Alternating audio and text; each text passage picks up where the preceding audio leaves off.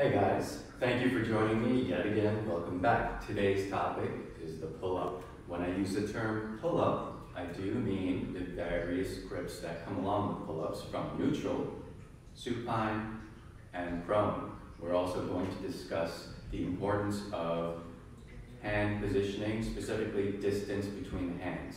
Now, the most mechanically advantageous position for your pull-ups is going to be the neutral grip. Neutral grip is this position with your knuckles pointing out to the side.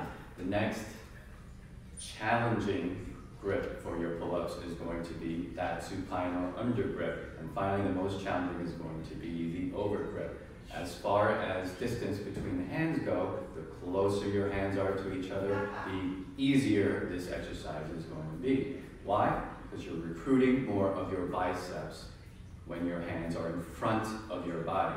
Now, the further your hands go out to the side, the more challenging it's going to be. You're going to recruit more of the lats and less of the bicep. So if you want that really nice V shape, you're going to have to progress to these wide grip pull-ups, whether they're the overhand grip, which is the most challenging, then the supine grip, and then finally the prone grip. Now, the wider you go, the more shoulder, elbow, and wrist mobility you're going to need. So you can't haphazardly jump out to a wide grip pull-up because you could potentially injure your shoulders.